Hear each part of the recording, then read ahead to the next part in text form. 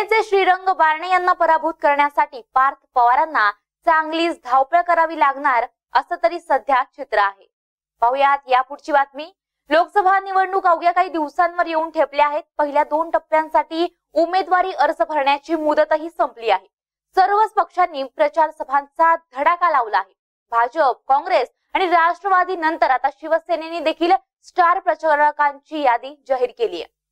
शिवसेना पक्षप्रमुख उद्धव ठाकरे, युवासेना प्रमुख आदित्य ठाकरे, गुलाबराव पाटील, आदेश बांदेकर, नितीन बानगुडे पाटील, वरुण सरदेसाई यांच्यासह 20 जणांचा स्टार प्रचारकांच्या यादीत समावेश आहे। पाहुयात शिवसेनेचे स्टार प्रचारकांची नावे। शिवसेना पक्षप्रमुख उद्धव ठाकरे, युवासेना प्रमुख आदित्य ठाकरे, सुभाष देसाई, दिवाकर रावते, रामदास कदम, संजय राऊत, अनंत गीते, आनंदराव अडसूळ, एकनाथ शिंदे, विजय शिवतारे, सूर्यकांत महाडिक, विनोद घोसाळकर, नीलम गोरे, लक्ष्मण वडले, नितीन बानगुडे पाटील, वरुण सरदेसाई, राहुल लोंढे।